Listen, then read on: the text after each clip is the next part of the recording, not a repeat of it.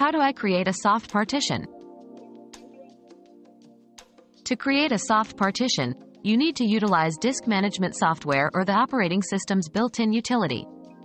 For Windows, you can use disk management to shrink an existing volume and create new volume space. On Mac, Disk Utility offers a similar function. Ensure to back up any important data before proceeding, as partitioning can lead to data loss if not done carefully. Step-by-step guides specific to your OS should be followed to avoid errors and ensure a smooth partitioning process.